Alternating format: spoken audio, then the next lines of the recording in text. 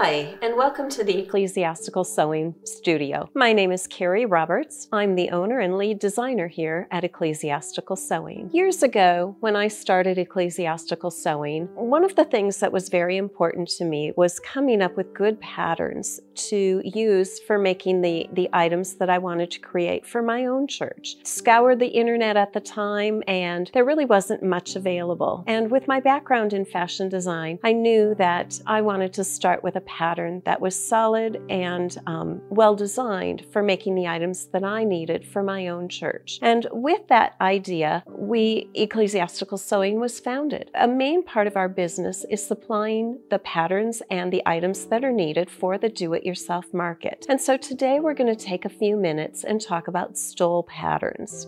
The two stoles that I have on the table show an example of two of the different size stole patterns that we have available for those who would like to make their own pastor or priest stoles. The style that's right here is the 4.5-inch wide stole. If you can see with the tape measure, it measures from side to side, give or take, right around 4.5 inches. And that's a stole pattern that fits a wide range of people. This pattern we've used for people that are very small or petite, as well as people who are a little bit taller or a little bit larger. And when you order a sewing pattern from us, this is what they'll look like. They come in a poly envelope that has a snap on the front, and it's reusable so that you can store your patterns safely away when you're all done. When we open the 4.5-inch wide stole pattern, you'll see that we have the pattern paper that the stole is made on, and you'll open it up and you'll see the different parts of the pattern. With the sewing pattern, you'll see that one of the key features is that we offer the pattern in 3 different lengths. There's a 51-inch length, a 53-inch length cutting line, and a 55-inch length cutting line. So that allows for easy customization for somebody who is perhaps either very petite or on the shorter side, or to allow for somebody who's a little bit longer or taller. In addition to the 3 lengths here, there's also a lengthen and shorten line so you can customize the length of the stole even further. Along with the pattern pieces, we also have the instructions that walk you through step by step on how to make the stole. So this was the 4.5-inch stole that you see right here. Now sometimes somebody might want a stole that's a little bit wider, or a little bit to do